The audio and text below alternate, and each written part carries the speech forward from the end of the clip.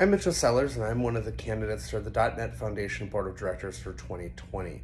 For those of you who don't know me, I am an active member of the .NET community, a 12-year Microsoft MVP, and current leader of the technology group of the .NET Nuke open source project that's a member of the .NET Foundation.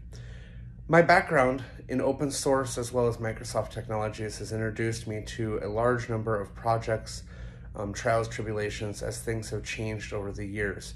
The .NET Foundation for me is a great way for open source projects to be able to get the tools and assistance that they need to become successful, not only in the interim, but in the long term.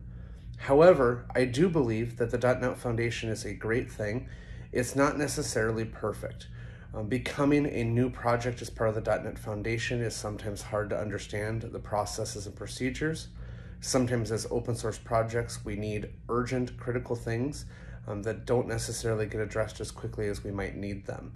I feel that as a member of the board of directors, I can help improve the relationships with new and current projects that are members of the .NET Foundation and help to improve the mission of the .NET Foundation and supporting the projects within.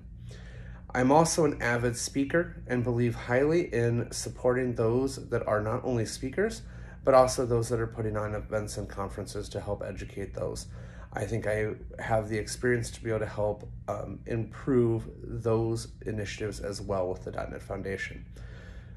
I welcome any conversations, questions that any of you may have about what I might do for the .NET Foundation or what my plans would be. I want to keep this short for now, but my contact information and everything is included on my nomination details. Thank you.